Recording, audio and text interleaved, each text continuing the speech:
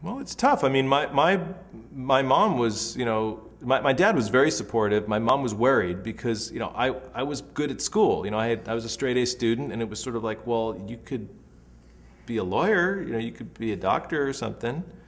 It should hurt. You could be a doctor, and then you could learn the guitar. I mean, it would be all right.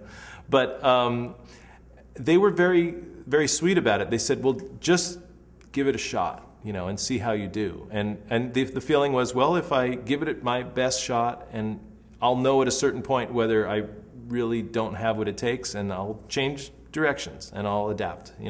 But I just decided to go for it and give it a shot.